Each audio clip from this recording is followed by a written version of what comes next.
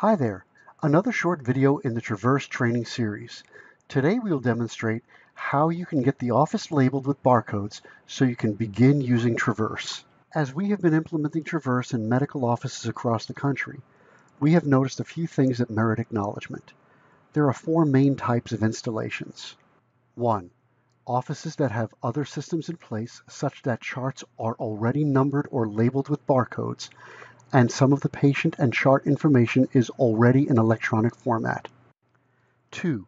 Offices that have other systems in place such that the charts are already numbered or labeled but do not have barcodes, and some of the patient and chart information is already in electronic format but there are still paper charts.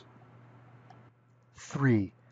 Offices that have other systems where the patients are already stored electronically but the charts are not in any system. 4. Though we have not actually encountered this yet, offices that have no system at all.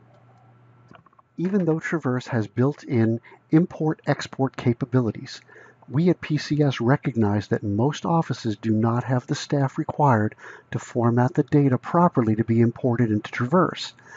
We offer as a service a one-time initial import. Traverse has the ability to print barcodes for existing charts or create and print barcodes for charts that will be labeled for the first time.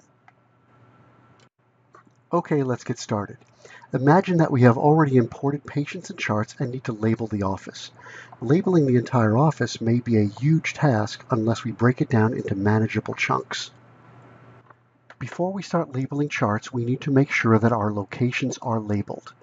If each shelf is labeled with a barcode, we can pull all of the charts off of a single shelf, type them into the text box as shown here, and then print them on Avery stock.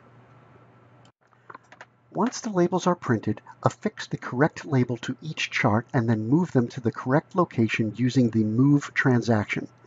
If this is the permanent location for the chart, you can also set the default put-away location by using the Transfer transaction. This can be accomplished by using a Zebra LS2208 barcode scanner or any USB scanner that emulates keyboard input. Traverse can also utilize a batch scanner like the CS3000.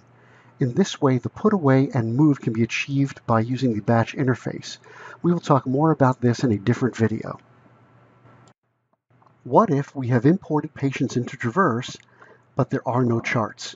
Traverse has the ability to add a number of charts per patient and print the barcode labels of the newly created charts. Traverse can add charts to every patient or to a selected list of patients.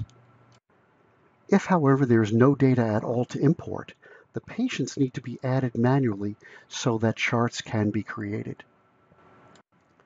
This concludes part 1 of labeling charts with barcodes for the first time. Thanks for watching, and remember, you can download all of our software from our website.